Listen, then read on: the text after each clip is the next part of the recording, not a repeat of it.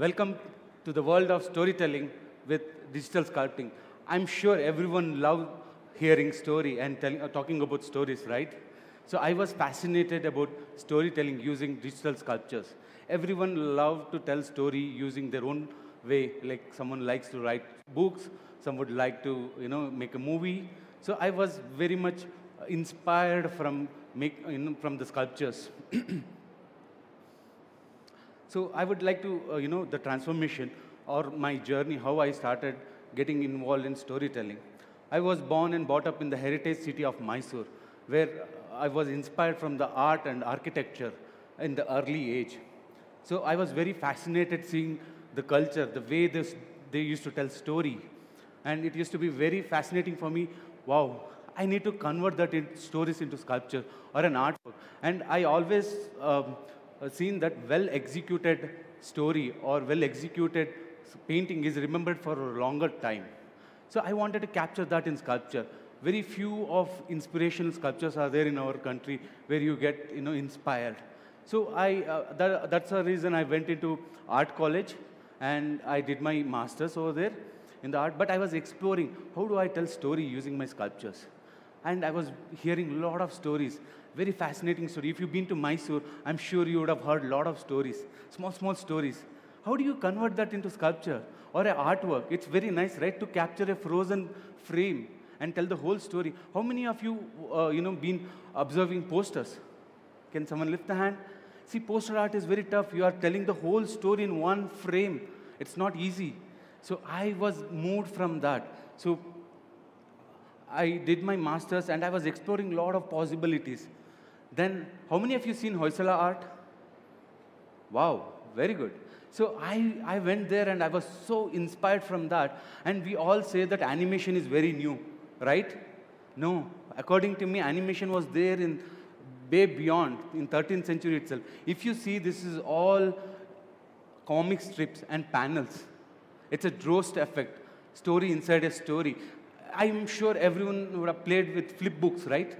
It is something like that. Why you go pradakshana? Why you go around the temple? Because it animates. So we didn't know that. Cell animation, it was there. It is not something new which we are discovering it, but we are rebranding it. We are putting a rename for it. So I was inspired from the Hoysala art, and I started using those Drost effect in the sculptures. So these are my early exploration. And I was very fascinated about Indian mythology. So I'm sure you would have heard Ramayana and Mahabharata. So I wanted to depict, desire. Desire, everyone knows that desire leads to destruction. How do I bring that? And very well, it's been written in Ramayana. So if you see this work, it is a Maricha. So I have, depicted the whole, this thing. When you go closer, you see the destruction, right?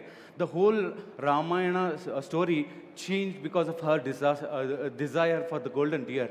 So that is what I wanted to capture in a sculpture. And if you see the Drost effect, the story wrapped around on whole Ramayana has been wrapped around on the body of Maricha. So always desire, I wanted to give a message to the society that if you are, there's a lot of stories which have been already written. We are not taking that in our real life.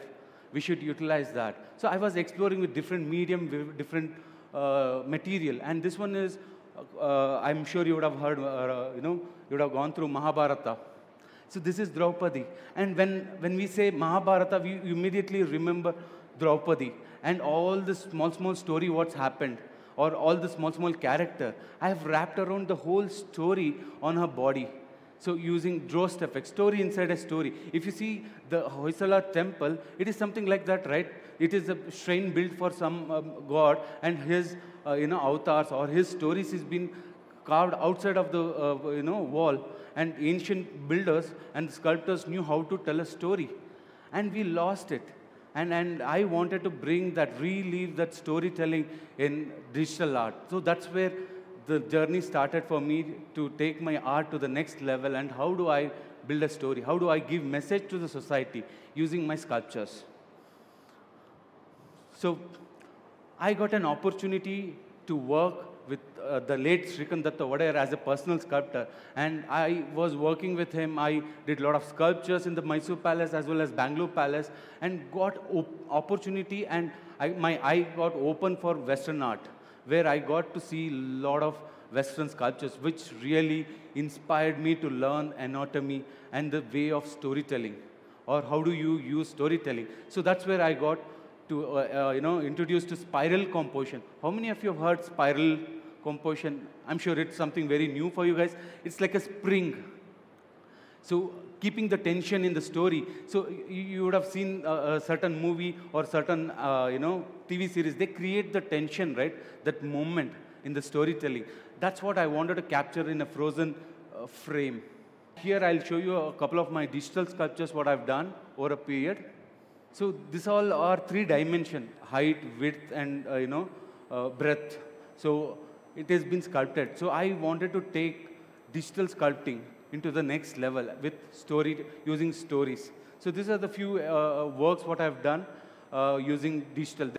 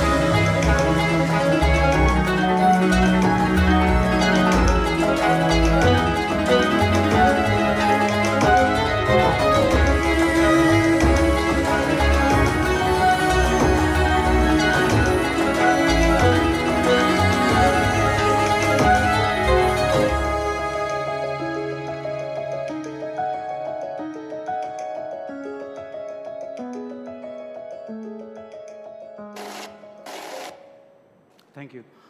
So for me, the whole concept, Aham Brahma, I'm sure you would have heard Aham Brahma. As an artist, I was so fascinated about that. Digital art is something which gives life to your character, being like a dummy god. It was so fascinating for me that, I can give life to my character, and, my character will walk and talk like Aham Brahma. So that was a thing which really led me to digital art, where I could tell my storytelling or take my skills to the very next level. So this is my one more exploration, sports related to life. So I wanted to sculpt karma. You know what is karma, right? What goes around comes around. How do you sculpt a karma? Or how do you capture one in a whole frame, right? So that's what inspired me, the sports. I looked into sports, and I was inspired from Greco-Roman sculpture, where they used to do a lot of athletics, heroes. So I wanted to study anatomy, spiral composition. It's like twist, right? So that's what I wanted to capture that. And the boomerang, when you throw it, comes back. What is karma? So what you do, you get back, the same reward, right? So I wanted to give a message. So do good for others, you get back good.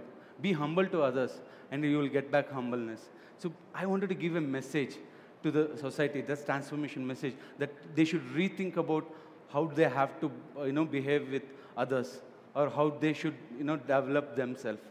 So I always try to give some message to the society so that it will help them in the future. So this is one more work of mine called Balance of Life. It's a unicycle. Balance, it's very tough, right, to balance our life. It's like a unicycle. It's like a circus, right? You need a lot of focus, you need a lot of practice, you need a lot of far vision. How do you take yourself? You need to have a bigger goal. You need to work towards that. It's not easy. Life is not easy, right? Like a unicycle. So I wanted to capture that and keep it in a frozen frame to tell that the whole story in one image. Right? When I say that, you have started connecting to that artwork. Yeah, life is not like that. So this will help you to take your imagination to the next level. I want that silent conversation between the artwork and the spectator. So I wanted to create this. This was the idea, because digital sculpting really helped me to take my skills and as well as storytelling to the next level. Because if I would have done in clay, probably I may not able to push the skill level to that, to the next level. So here, I was able to go to the finest detail, and where I was able to even sculpt the pores, skin details, and get the tension out of it. So once again, this is also a spiral composition. And this is one of my favorite sculpture. It is a little abstract, but the subject is very abstract. And this is related to sports itself. How many of you played kabaddi here? Okay, awesome. So when we play kabaddi, what is the goal? We need to stop someone from crossing that white line. When you see other way around, when you compare to life, you need to always support others to reach the goal. We shouldn't pull the legs, right? So meaningful, right? When you see in a different perspective, it changed the whole dimension. So I want all of you to support each other. When I know right now it is very competition tendency. I want to be first. I want to go. We pull each other leg, right? Rather than that, be a support each other, help each other to grow and reach the goal. We need to develop that kind of attitude. So this was one message which I wanted to say to the spectator, using the storytelling to the next level. And this is balance of love and trust. So the title of the work is called Balance of Love and Trust. It is like walking on a tight rope. It's very tough, right? It could be any relation. It could be father and daughter, or it could be any relation. The trust and the love is very important. Any one thing imbalance, you'll fall, right? So I wanted all the storytelling in one frame. I wanted to capture every, small feelings into that. This is just a stepping stone, but when you start seeing the life in that way, it really helps out. So I always try to give message in my sculptures, and we always see sports in very, as a sports, as an entertainment, but you can take a lesson from that. If you see other side of the coin, you understand different, right? If you see as in life, when you put your life, you will understand. So I always tried, depicting those stories, and storytelling, capturing in a single frame, and giving that transformation message to others. Like, think on it, and how you have to be as in society. Always I've tried, giving a positive message to society using the sculpture, because we all have learned history through art, or we have learned culture because of the painting and the sculptures. So I believe we have to, our artwork should be always in developing the society rather than misleading it. So I would, take this opportunity to thank everyone, and thank you very much.